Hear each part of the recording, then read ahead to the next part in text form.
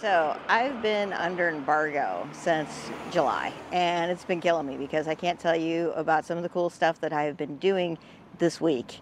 But now I can. The embargo's over. Product has launched, and I can tell you about a little factory tour that I got to do in Prague. So let's go check it out.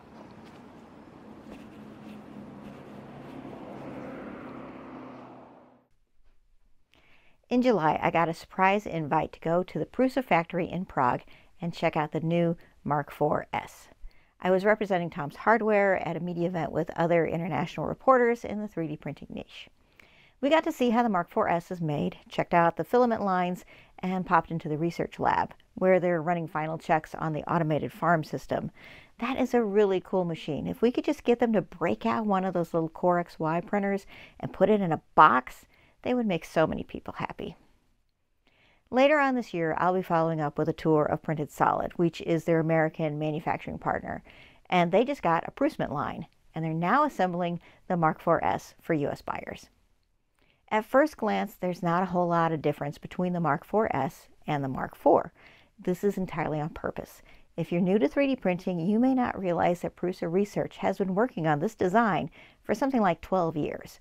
Joseph Prusa wanted a printer that could grow and evolve with the community, not something that turned into a doorstop after a couple of years. So before we go any further, let me say that if you got excited last year and bought a MK4, don't be kicking yourself thinking that you're going to miss out on all these cool new features. You're not. All the important stuff is available as an upgrade kit for about $99. Now, let me show you what's new. First, the most obvious thing is the fan. They took the swinging part cooling fan off and replaced it with this turbine that's mounted right in the front. It has a 360 fan shroud that wraps the nozzle in cooling. They said they looked at all kinds of fans and even blanket fans, but luckily for us, they found this high power turbine that's just as quiet as the old fan. So you can put this in your office without any regrets. The second big improvement is a custom-made high-flow Bondtech CHT nozzle. This increases the printer's volumetric flow significantly. It lets the machine print a little bit faster without needing to increase the acceleration rates or compromise mechanical properties. It can print Prusa PLA with a 50% increase in flow and Prusa PET G at a 44% increase. And here's the really good news. This Prusa nozzle is the same size as the MK4 and the XL nozzle. So you can give those older machines a little bit of a boost by just upgrading to this new Bondtech nozzle. Side note, this high flow nozzle is such a huge improvement for high-speed printing that Prusa is standing pat on their current formula of Prusa, and they don't see any need to tweak the formula for speed. You know how Prusa has a print farm? Some of them have been given an enclosure and a spool of PC carbon fiber to make parts that are stronger and more heat resistant. Parts that need a little bit of flex are still being printed out of PET G, and they've also switched to in-house injection molding for the screen cover and a couple of the other little stable parts, which saves a whole lot of time at the print farm, so they can print more printers. Prusa made something special for all you modders. It's a GPIO board, so you can add lights and camera triggers to your machine. Now, this is an optional part, so you will have to buy it extra. But there's also an optional accelerometer now, so if you think you need it, you can have one. For the record, Prusa Research is still standing by their factory settings for input shaping and pressure advance. Last, we got this NCT antenna right on the machine. Why? Because Prusa is also releasing a phone app today. They've improved Prusa Connect, so now when you want to put your printer online, you just tap your phone on the side and you can get it all set up. This is also completely optional because they know not everyone wants their printer online. So if you don't want it, don't use it. Now, let's look at some prints. I didn't just want to take Prusa's word for it, so I printed a high flow test to see if this nozzle really does make that big of a difference. This one starts at that 20 millimeters a second cube and goes to 35 millimeters. And you can see where it fails, putting the volumetric flow right about 28 millimeters a second cube for Prusa, which is a pinch higher than the 24 millimeters a second cube they recommend. I also decided to throw some high-speed filament at it and let it run again. And it was perfect. So that's 35 millimeters a second cube for at least this high flow filament, which is pretty incredible and shows there's more speed potential here if you go with a third-party filament. I ran the same flow test on the A1 using ordinary Bambu Lab basic filament, which is made especially to keep up with all of the Bambu Lab printers. It got 31 millimeters a second cube for Bambu Lab PLA and 34 millimeters a second cube for the high flow, which means Bambu Lab printers are already using a good high flow filament, and their default setting of 21 millimeters a second cube is very conservative. Here is a bonkers benchy, which uses all kinds of slicer hacks to make a print in 8 minutes. It's fun to watch, but you're not really going to print this fast. So let's look at a normal benchy. I'm still using speedboat rules for dimensions and Prusa Slicer's 25 millimeter a second profile, and I got this benchy in 27 minutes. So remember, the benchy was made to calibrate accuracy, not speed. Here's a benchy from my A1. This one is using the same speedboat rules for dimensions and the normal slicer settings, which are in fact faster than the MK4 S, but the flow is only 21. This printed in 32 minutes. Now, to be fair, I also ran it in ludicrous mode and got it in 22 minutes. Okay, here's that Twisty puzzle that we saw Joe Telling print on his giant Giga.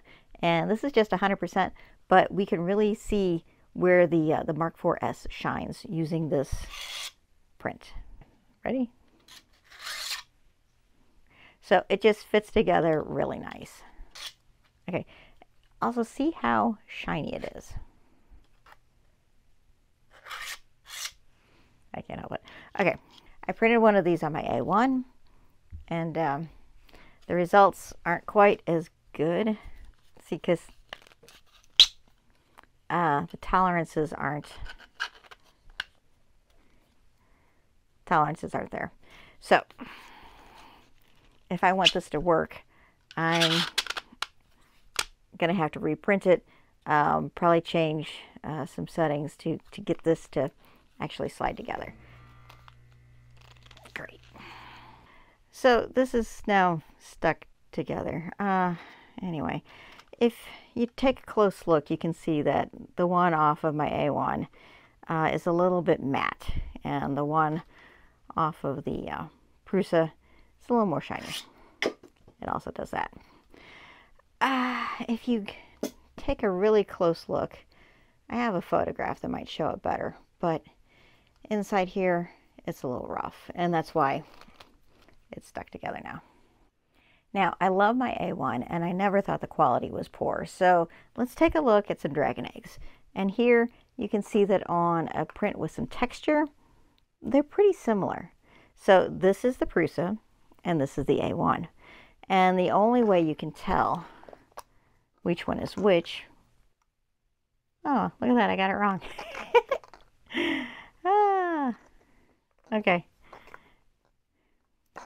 No, this one is the Prusa, and this is the A1. See, they're very similar.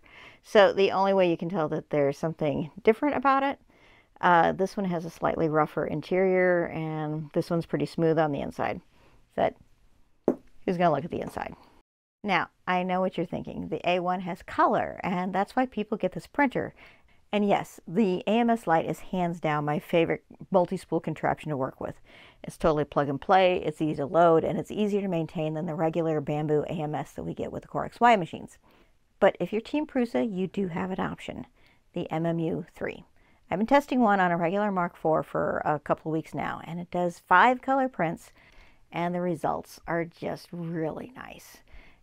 Look at that, it's all nice and clean, and the only waste you get is this purge block. Look at that. So, of course, I printed the same thing on my A1.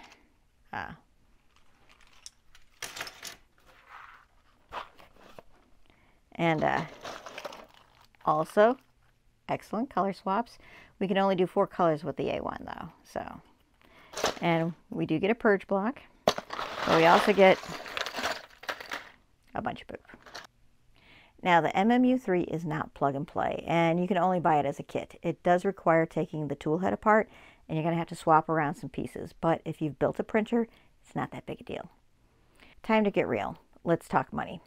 Prusa is holding down the price of their flagship printer, so you'll be able to get a fully assembled MK4 S for $10.99 and $7.99 for the do-it-yourself kit. I'm assuming the regular MK4 will go on sale, so if you want a Prusa on a budget, now's the time to shop. The remaining kits should be a pretty good deal. Remember, these are upgradable printers, so going from a regular Mark IV to an S model will only cost you $99. If you want to go full color, you're going to have to add $299 for that MMU3. Now, on the other hand, the Bambu Lab A1 is honestly a good machine. It's fast, it's cheap, the quality is nice, and if you live by a micro center, you can buy one right off the shelf. I did a whole video on how to tune that poop because it will waste a good bit of filament if you're not careful with it. Right now, the A1 will only set you back $399 for a standalone machine or $489 for the AMS combo. Now, you might be wondering why the Prusa is so much more. Well, it's European. That's the reason I drive a Blazer and not a Land Rover. So there you have it, two very good bed slingers, and if you need the ultimate and high quality precision, the Prusa Mark IV S won't let you down. But if you need to watch your budget a little more, Bambu's got your back. Either way, I hope you found this video enlightening. Happy printing!